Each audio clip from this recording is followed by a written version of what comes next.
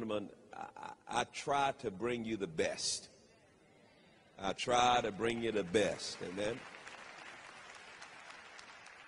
Dr. Joel Wallach's work has resulted in the publication of more than 70 peer-reviewed and referred journal articles in the fields of nutrition and pharmaceutical research. He promotes worldwide health, beauty, and youthful energy. And for more than 40 years, it has been Dr. Wallach's mission to bring accurate and timely health information to the world. Ladies and gentlemen, I want you to stand to your feet and welcome our speaker for the next couple of nights as he takes us on a journey to achieving the health that we want. Please welcome Dr. Joel Wallach as he comes at this time. Oh, thank you, Pastor Dollar and Pastor Taffy and his whole crew. They've been so wonderful. Really appreciate the help that everybody's given. And I have to thank the greatest physician of all, right, who has always been, who is, and who will ever be the greatest physician, our Lord Jesus. And we love him forever. And I know he loves us forever. We're going to start out with high blood pressure. High blood pressure is not genetic. I'm going to say this to the different points of the compass because I know it's kind of a shock. High blood pressure is not genetic. High blood pressure is not genetic. High blood pressure is a simple mineral deficiency disease that can afflict anybody. Simple mineral deficiency disease. You supplement with the minerals, you don't get it. If you don't supplement with the minerals, you do get high blood pressure, and if you supplement with minerals, it goes away. It's just that simple. High blood pressure medication can lower blood pressure, but it doesn't solve the problem that caused the high blood pressure. You can symptomatically reduce high blood pressure, but you're still going to die from the complications of high blood pressure, even if though your blood pressure is, quote, under control, unquote.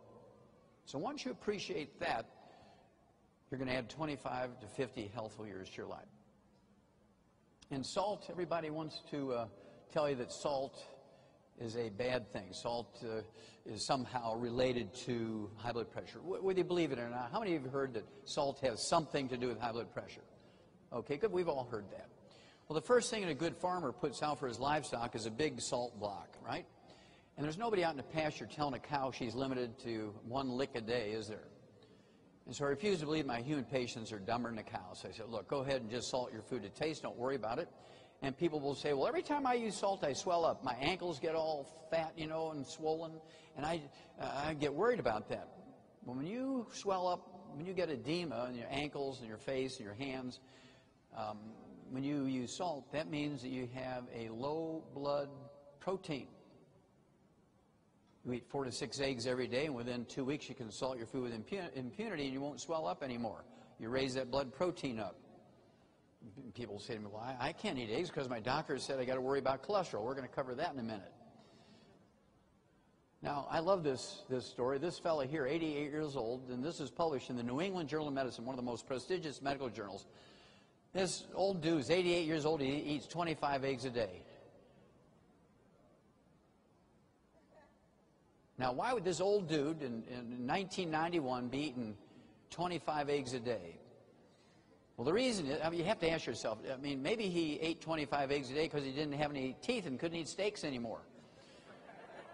Or maybe he owned an egg ranch and, you know, was quality checking his product. But the reality is, when you read that scientific article, the more eggs he ate, he realized he became more studly. He became more studly the more eggs he ate. Because testosterone is 95% by weight cholesterol. So, when you go on a cholesterol-restricted diet and you go from cream and butter and eggs and lard to margarine and cooking oils, and you take drugs to lower your cholesterol, there's nobody home.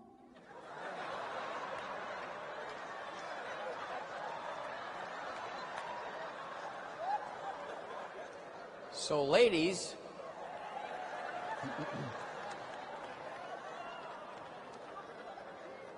if you want your man to be studly,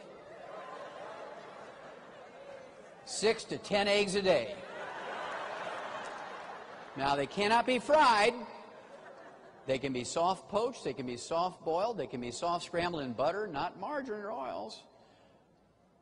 And I can tell you from personal experience, I'm 71 years old and 10 eggs a day works. Hooah!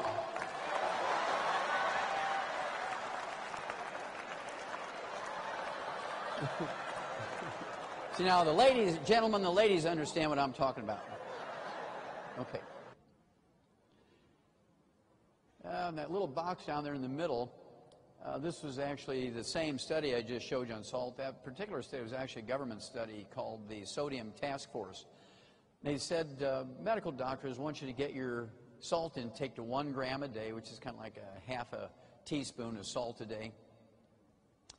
And if you do that, it increases your risk of dying of a heart attack by 600%. By following the doctor's advice, it increases your risk of death from a heart attack by 600%. If you defy your doctor and take double and triple the dose of salt that they're recommending, you actually live 25 years longer and don't die of a heart attack. Isn't that amazing? Okay, that's a government study. Okay, next. Again, for those of you who weren't here last night, this is a big study published in February of 1999 in Scientific American. Scientific American sent a group of genetic and DNA scholars to Nigeria. They went out into the forest of Nigeria, and their task was to find one black tribesman who had normal genes for blood pressure. They were going to take his blood and genetically engineer him and make a vaccine and come back to America and inject every black man with his vaccine to get everybody's blood pressure down to normal. When they got to Nigeria, they were shocked to find out that only 7% of the people in Nigeria had high blood pressure, 93% were normal. They were just shocked. Because in Chicago, the number or the percentage of people who had high blood pressure who had a genetic relationship to Nigeria from the old slave days, 33% had high blood pressure in Chicago, but only 7% in Nigeria. And that tells you immediately that it's not genetic, because your position on Earth doesn't determine how a genetic disease will manifest itself. So if it was genetic, it'd be 7% in Nigeria and 7% in America. Or if it was genetic, it'd be 33% in Chicago and 33% in Nigeria. But the fact that this big disparity tells you immediately it's not genetic. So what was the difference? Why these people in Nigeria were protected? Well, because they actually were primitive. They had no electricity, and so they still used wood for fuel to heat their homes and cook their food. They would take the wood ashes and use that as a fertilizer, and wood ashes is a misnomer, because the stuff that's left when you burn wood for fuel is not really ashes. It's the minerals that the tree had picked up out of the ground. You burn the carbon, and these minerals are put into the gardens. The okra and the sweet potatoes and the onions and the tomatoes and corn take up these minerals. You eat those foods, you get the minerals in that fashion. Well, how many of you, raise your hand, how many of you live entirely out of a garden and never go to a grocery store anymore? Well, looky there. Okay, well, that's a big problem, as you'll see in a moment. Okay, next slide, please. Well, over the next 6 years, the scientists from Oxford University in England, in London, England, these were people who were genetics experts. They poured through all that information and data, and in 2005, they published in the British Medical Journal, which is the equivalent of the Journal of the American Medical Association here, which is a very respectable medical journal, JAMA. They said in the British Medical Journal in January of 2005 that high blood pressure is not genetic. High blood pressure is not genetic. And so I want everybody on the count of 3 to yell hallelujah. 1, 2, 3. Hallelujah! It's not genetic! Which means you can control it. You don't need permission from anybody. You can control it just by supplementing with the Mighty 90. And that's it. You learn how to take your own blood pressure, and it slowly goes away over a period of a month or 2. I've had people who were on blood pressure medication for 40, 45 years, and in 2 weeks' time, they don't have high blood pressure anymore. They go back to a normal life. Men get sexier. They don't have that, low T and ED and all them initial things.